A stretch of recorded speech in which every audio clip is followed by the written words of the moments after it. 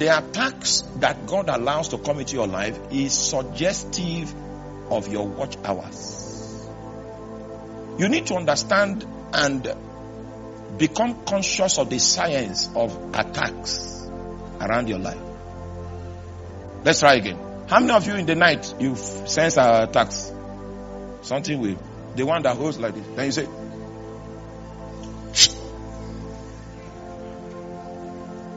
let's try again. All right. It's not necessarily, it's of the devil, but it's not altogether bad. What it means is at that time, you were supposed to be watching. So if you check when that thing came to hold you on the neck on Wednesday, on Friday, you might find out it is the same time. I'm trying to teach you to understand your own unique watches. Oh my Jesus. This my class is done. I want to save you. I want to save you from the grip to release you into liberty. But you need to stay with me. Your attacks has a science around it because it is occasioned by an intelligent entity. The reason why the entity had access to you in the first place is because you became vulnerable. Your defense system was withdrawn at a certain time. And that time that your defense system was withdrawn is suggestive of the time that you were supposed to be what?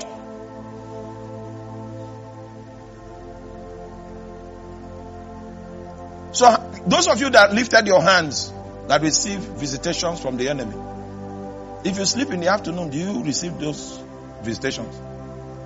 Can somebody help me quickly? You have realized that when you sleep in the afternoon, you sleep well. Oh, most of you are not good students of the spiritual indices of your life. You sleep in the afternoon, there's no crisis. But when you sleep in the night, there's a problem. What the situation is suggesting to you is that you were supposed to be keeping your watch within that bracket. For some people, when you finish doing 2 hours and you go back to sleep, the attack won't come anymore. For some others, you finish 4 a.m., you go back to sleep, the attack will come again. It means your watch has been extended from 12 midnight, keep on going. Oh, you don't, you see, I came to give you liberty, but it looks funny. Sometimes you need the enemy's help to help you keep the watches. And God is laudable. He will allow the enemy to try you so that you can enter into the full shape of your watchman mode. May the Lord give you understanding in the name of Jesus. Try it for 2 hours. Go back to sleep. If the attack comes, increase it for 3 hours. You will find when sleeping will be convenient and when watching is prescribed. And you will know your own watch scale. Every watchman has his own watch scale. And if you fulfill the demands of your watch scale, when death comes into the land, it's not coming for you. Are you with me? I've learned a thing or two walking with God. And I have liberty now, this year. Liberty to share strange things with you that I got from the table of walking with God. So you need to find your own scope of watching. Sometimes part of what unveils it is the attack profile that Satan makes available in the corridor of your life. You will use that as a barometer to know how many hours you are expected to be watching. Sometimes God comes expressly and says to you, if you want to meet me from henceforth, meet me in the night. That means He had given you a prescription of your watches. If you begin to practicalize it, you will know how many hours in the night God is expecting you to be watching. And the guarantee is that when you begin to conduct your watching, you will hear what He will say to you. That's number one. And He will also give you answers to the questions that life will ask you in the daytime. So there are 2 guarantees that you can extract from your watching. In the book of Exodus, chapter 14, beginning from verse 21, the Bible says, and Moses stretched out his hand over the sea, and the Lord caused the sea to go back by a strong east wind all that night, and God made the sea dry land, and the waters were divided. And the children of Israel went into the midst of the sea upon dry ground, and the waters were a wall unto them on their right hand and on their left.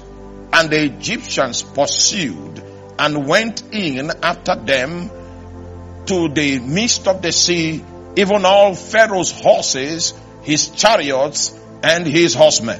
Verse 24. And it came to pass, please listen to me. It came to pass that in the morning watch, the Lord looked unto the host of the Egyptians through the pillar of fire and of the cloud, and troubled the host of the Egyptians. Excuse me. It was not all night God was looking. The moment they activated the watch, God could be involved in their struggle. The moment they activated the watch, God could be factored in their situation. If you know how critical, as omnipotent as God is, alright, you will need to invite him into your space in order for his sovereignty to be felt. The moment it was the watch, God became involved in the struggle, and he began to trouble the Egyptians. Just in case your own Egyptians have been having a good time, it means you have violated a principle that would have brought down the power of God to engage combat within your space if you watch.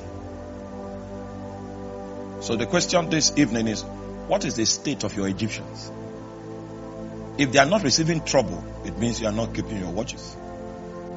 If Satan in your family is so strong like an armed warrior, it means you guys have forgotten the way of the watchman. I will stand. That's a commitment that the prophet is making. What was his commitment? I will stand upon my watch. I pray tonight that you will come to that point in your life where you make a commitment. By the time you begin to walk with God and so much responsibility is laid upon you, you can't even say you will not watch. Someone like me I'm sentenced to a life of watching.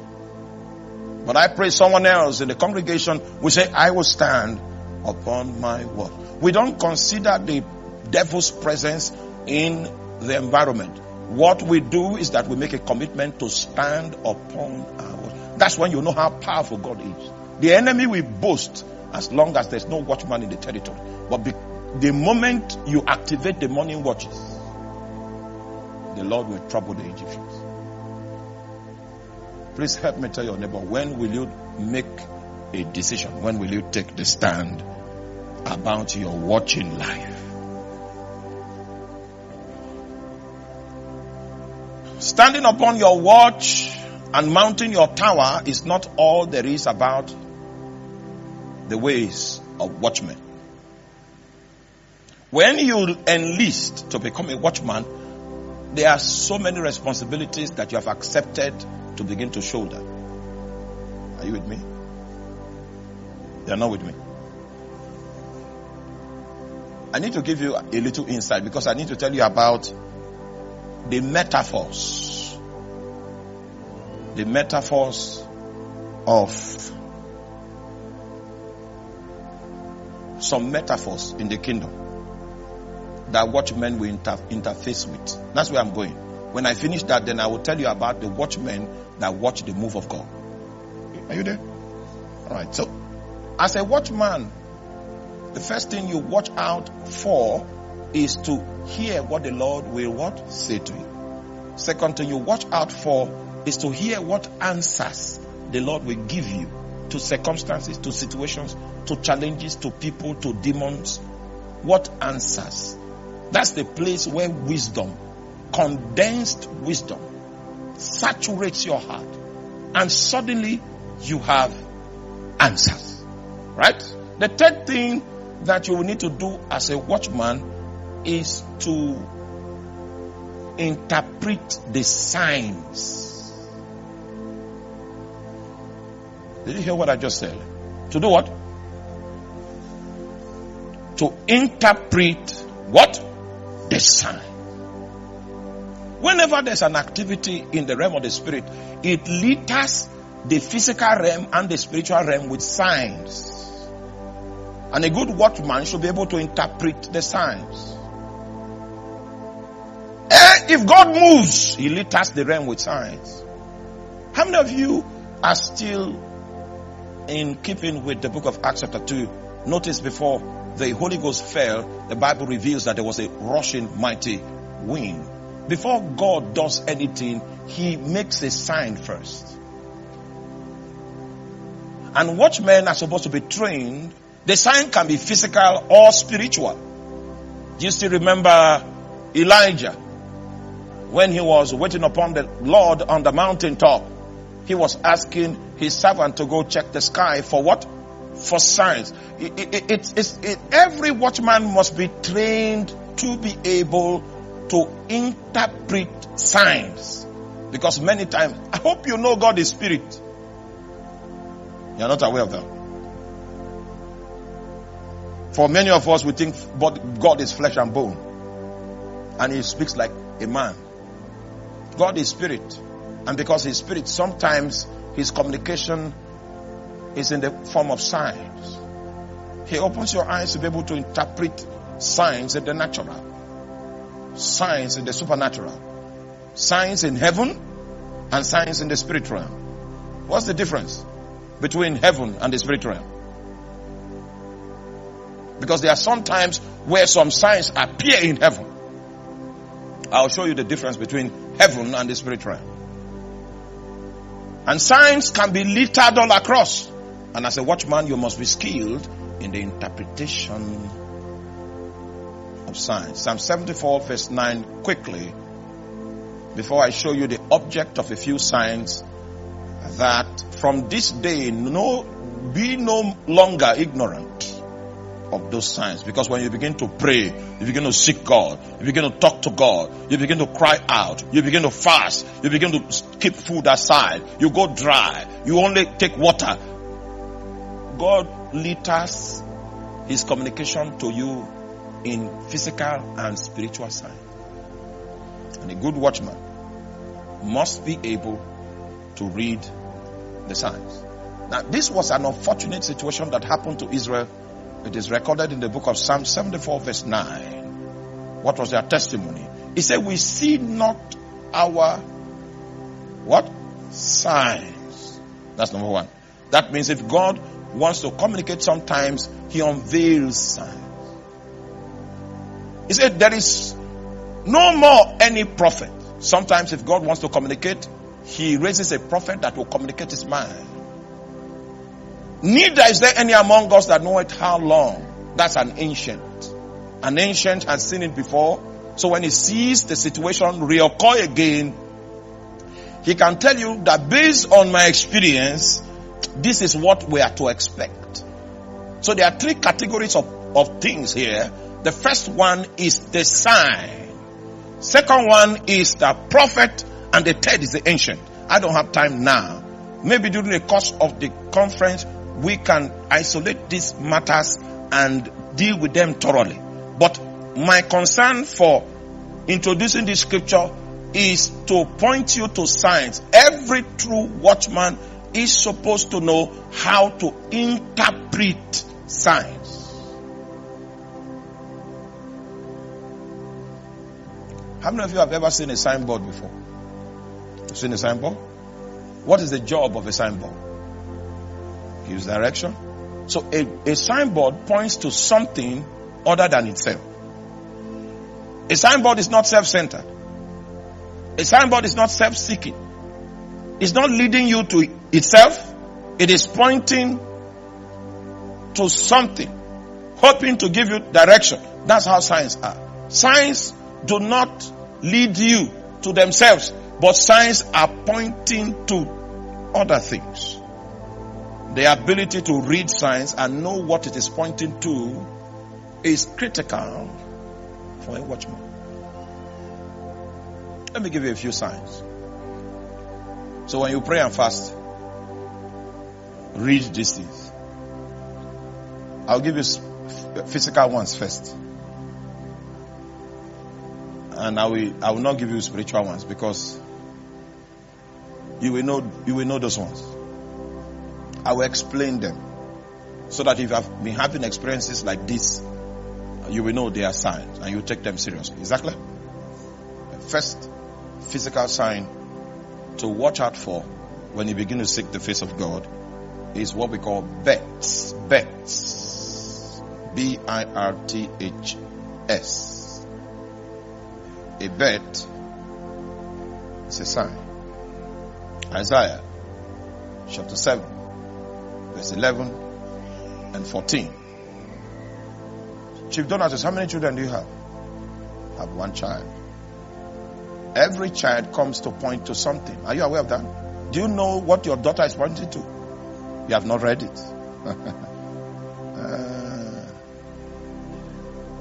You pray for many hours, but you don't read signs.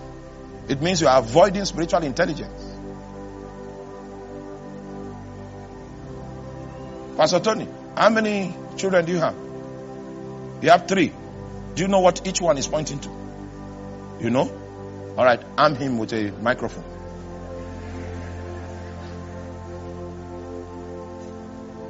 Oh, you don't know that you existed as a seed of eternity before you were sent into time. I know you don't know that. You just think your mother got excited. Your parents got excited. That's why you're here. How many of you have read the book of Jeremiah chapter 1? He said, before I formed thee in the womb, I knew you. And before thou camest forth, you existed as a seed of eternity. Before you were formed in the womb, you existed before God. Before thou camest forth, I sanctified and ordained you as a prophet to the nation. Even in that immaterial form, he was assigned to an agenda. That agenda was within a bracket of time, even though eternity doesn't recognize time. You are not with me. If at any point in time I'm speaking over your head, just do like this, I will stop. If I see any hand like this, then I'll just stop. And then we'll just start singing. Oh, sing, oh, sing, oh. Pray. At least everybody understands singing. Praise the Lord. Oh, sing, oh, sing, oh. Where's my keyboard man? Let's sing this song. They don't understand, so let's start the singing. Oh, sing, oh, sing, oh. Praise the... Oh! You have not read the signs. You existed as a seed of eternity before you were formed in your mother's womb. The time you came forth, you would have come forth in the stone age. You have come forth in the time of Abraham. But it was now you came. Why? If you check prophetic children, every child that was born, whose destiny was adequately articulated, the prophets around them were able to read the signs, what they were pointing to. Every child is pointing to something. This is not my lecture for the night. I need to take you into a series of lectures to show you how to read the move of God. That's my burden for this night.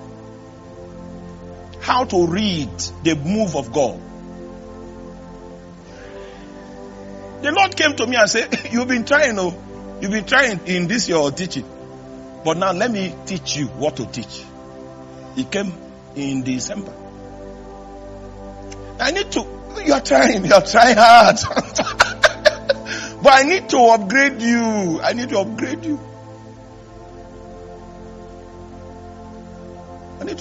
so that you can help my people. Chief Donas doesn't know the meaning of her daughter, what her daughter is wanting to. I have 3 children. Joshua.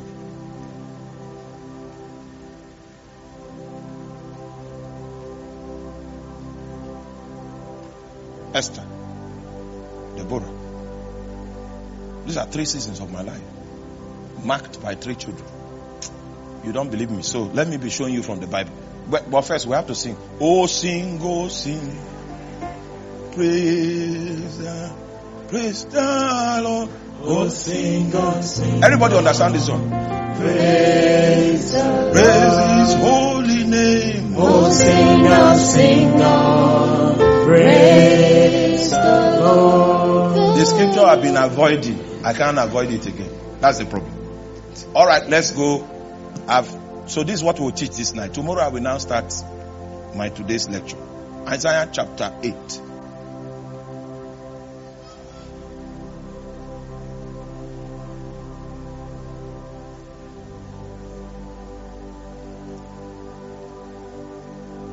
Moreover, the Lord said unto me, take thee a great roll and write in it with a man's pen concerning Mahashalal-Hashbaz. And I took unto me faithful witnesses to record, Uriah the priest and Zachariah the son of Jeberechiah. And I went unto the prophetess, and she conceived and bare a son. Then said the Lord to me, call his name Mahashalal-Hashbaz. Now the name came before the guy was conceived. He got the guys to record that he has received an inspiration before the conception took place. Are you still with me? When the conception now took place and the prophetess gave birth, he said, assign that name that I gave you. Then he will interpret. He said, before the child shall have knowledge to cry, my father and my mother, the riches of Damascus and the spoil of Samaria shall be taken away before the king of Assyria. So the child was raised up as to point to a certain political event that will take place. So we need to read the child to know when that political event will take place. The king of Assyria is going to invade, and the king will invade when the child begins to develop auditory faculties to be able to say, my father. So are you there? So that child is a time clock pointing to a significant event that will change the state of the nation. Every child points to something. So my question to you, do you know what you pointed to? What God released you to be pointing? I know you don't know that. A lot of us want to do our spiritual life haphazardly, and Satan is very intelligent. You can't discomfit him with gaps in your knowledge. He will bamboozle you, make you look foolish. The watchman watches for birds. For before the child shall have knowledge to cry, my father, my mother, the child is pointing to something. And he shall be called Jesus. Why?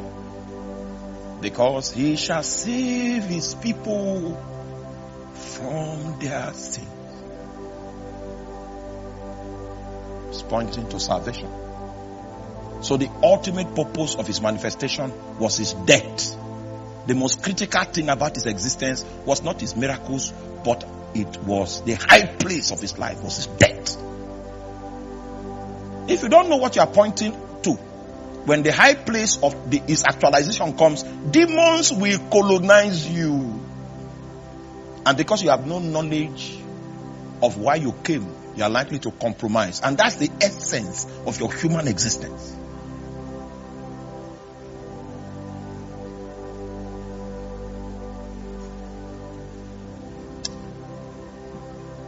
Can I speak to you? All right. My first son, Joshua.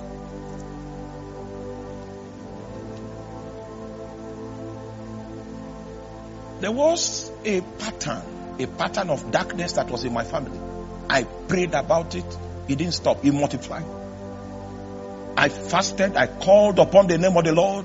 It yet increased. Then I said, okay, I know the meaning of this now. It means I need to go deeper. Huh? If you are going to Boko and your fuel finishes at 100, the car has not spoiled.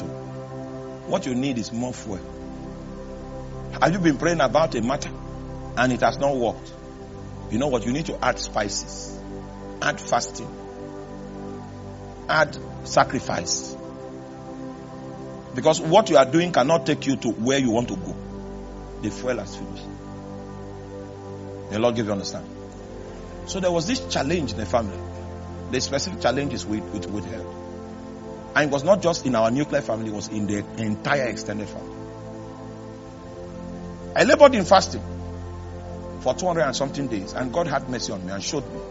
And He said, in the day that this child is born, I will begin to deliver your people. I mean, the omnipotent God was saying that His deliverance is according to a certain calendar. And this child will be a pointer to the season of that deliverance. Why did the omnipotent God not just come and break the yoke? I've been standing, I've been praying. You don't know the protocol of heaven. So I waited. When a male child is born in the family, I go and check out to see if this is the one I saw in my vision. I checked 5 male children. I became frustrated. I stopped checking. Until my wife became pregnant. I went to the hospital in the night because labor came on her intensely in the night. And my mom, being a midwife, was with us. She was able to trace it. I went there and I prayed all the prayer in my spirit. I prayed it till 4 a.m. Miyako Kari Ameni. Laiko Feli Kapole Masuka Manta Babo. By 4 a.m. I was expecting a cry of a child. 4 a.m. What happened? My wife strode out. I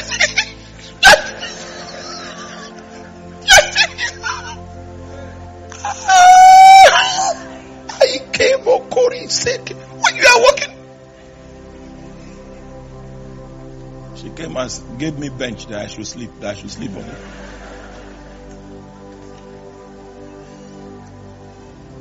So by 6 a.m., brethren came and said, Pastor, it's okay, go and sleep. And I went home, and the sleep came deep. 7 o'clock, they entered my room and woke me. They said, the child has come. Jesus, I woke up with headache. They didn't even ask me if I was okay. Took me to the hospital. And once I raised the child like this, it was the vision I saw in Kano. Because I was raising the man child. It was the child. So I knew that the time for the deliverance of my family had come. My son Joshua was a pointer to the end of our captivity as a family. That was when I began to speak and curse the altar angrily. Don't wake up and go to the shrine of your village and say, I come in the name of Jesus. You will live there paralyzed. Nobody sent you. May the Lord give you understanding. That's how somebody heard a message and took off and went to a shrine. He couldn't speak again. As he lifted up his hand, he became still like this. That's how they brought him. They brought him like this. May the Lord give you understanding. I began to speak, demand the release of the captives, and a lot of turbulence took place. That boy was a pointer to emancipation. I was in public service for many years, and for 5 years my promotions were withheld. Reasons withheld also. I will not tell you why. It was because of my stand for Jesus. I was given a promise by one of our managers that you will never be promoted. And he kept his word for 5 years. Then my daughter came. My daughter was a sign that the days of my promotion had come. After her coming, the executive of my office visited here. I received him. He asked me some questions, I answered. Took him round. He said he had the pounded yam here. I said, oh my God. This is a food basket. But demons did not affect everything in the land. They left yam. They left the yam. Hallelujah. But I said he was too dressed. I should put on t-shirt. Let's go out. Let him look like a normal man. And all of them would. I gave them fresh orange juice. Aye. Jesus. At the end of the treat, I didn't know that I impressed the man. He went back to Abuja and then called the man that said they will never promote me again Asked him to bring my file. Son that have not been promoted for 5 years. He said, promote that man. Backdate it for 4 years. That means I became due for promotion the next year. The man that said he will not promote me, his signature is on 2 of my promotion letters. Now, wait. The question is, when he was signing, where was he facing? Was he like this?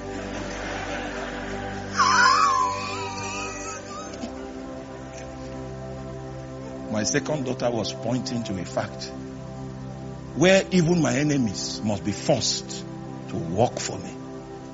That's the message of that day. It's enshrined in my books.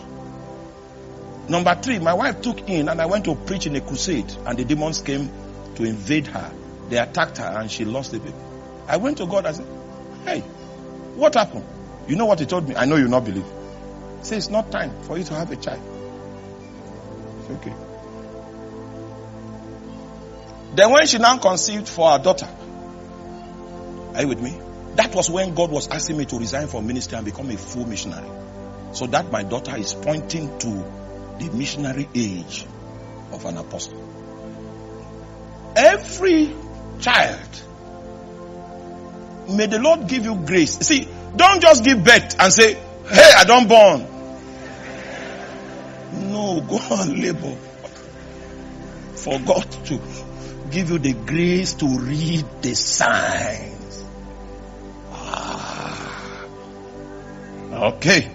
So births are signs. Births are signs. Isaiah chapter 7 verse 11 and verse 14. Isaiah chapter 7 verse 11 and 14. Please, technical people, let's go. Isaiah 7, 11 and 14. Ask thee a sign of the Lord thy God. Ask it either in the depth or in the height above. 14.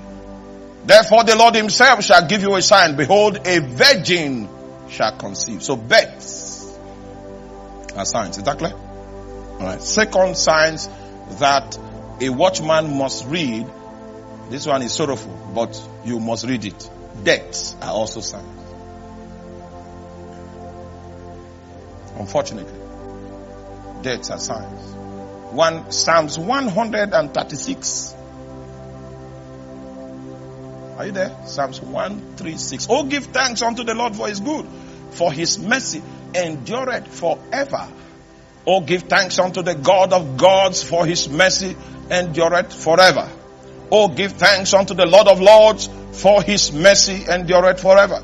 To him who alone doeth great wonders, for his mercy endureth forever. To him that stretched out the earth above the waters, for his mercy endureth forever.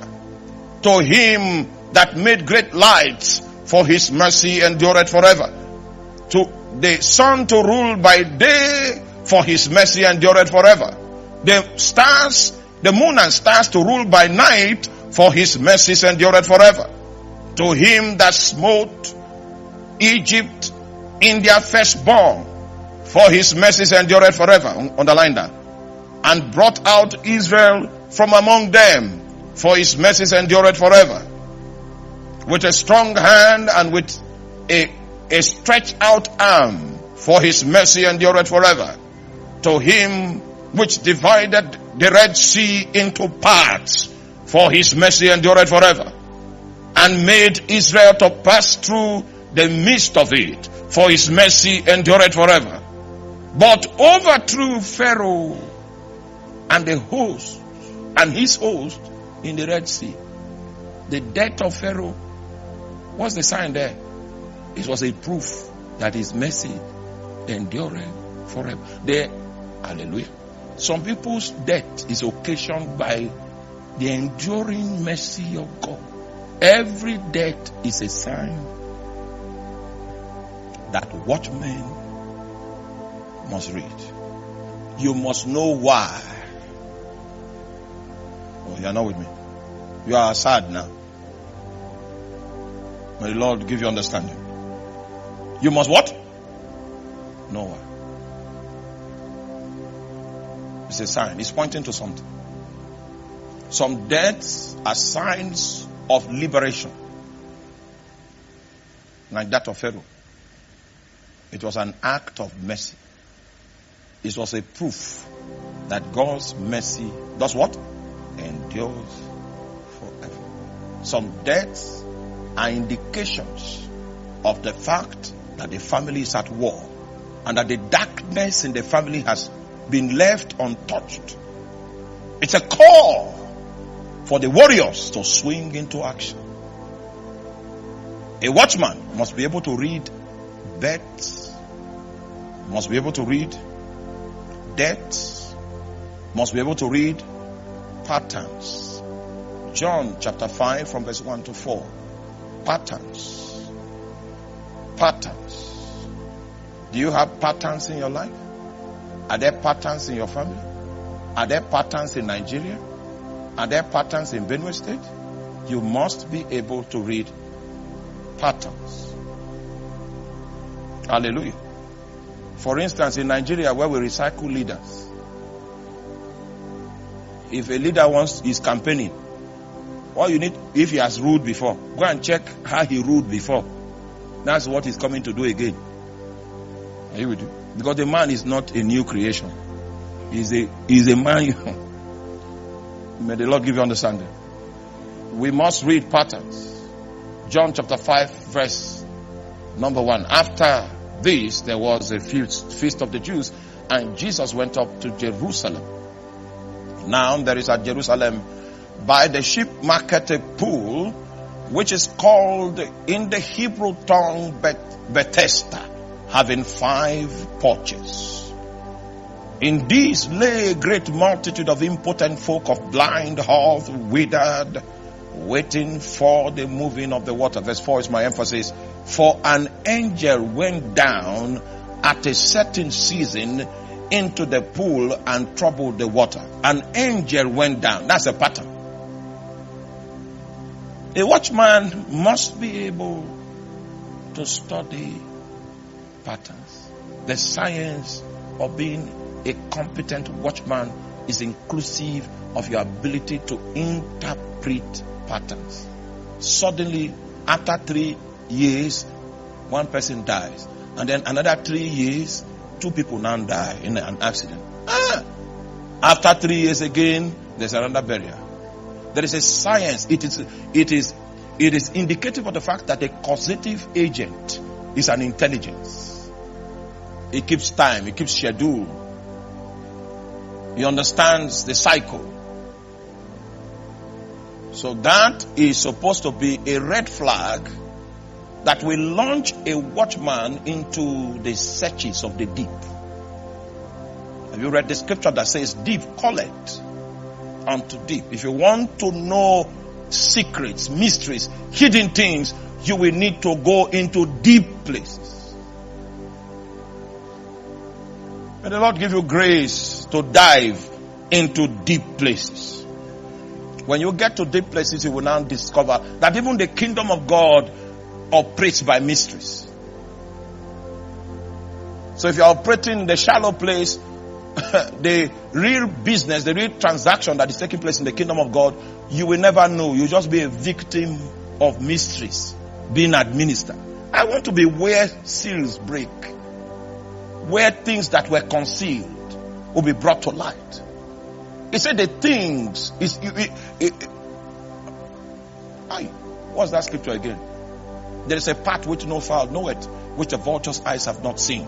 The lion's whelps have not trodden it, nor the fierce lions passed by it. He putteth forth his hands upon the rocks. He overturned the mountains by the roots. He cutted out rivers among the rocks, and his eyes seeth every precious thing. He bindeth the floods from overflowing, and the thing that is hidden bringeth he forth to light. The entire spirit realm operates a protocol of secrecy. What gives us the advantage? Because anytime you see the devil operating and it looks strange to you, it means there is a mystery involved. There's a secret involved. What gives us the advantage is that the Spirit of God happens to be stronger than Google in searching. For the Bible says that the Spirit of God searcheth all things, That means there is nothing hidden from the sight of the Spirit of God. So if I begin to see a pattern that is not consistent with the promises of God, it behoves of me to launch a search. And there is no discrimination in what the Spirit of God can search out. The Bible says that the Spirit of God searches all things, yea, even the deep things of God. That means what is most difficult to search are the deep things of God. He can search every other thing. He can search your lineage. He can search your bloodline. He can search your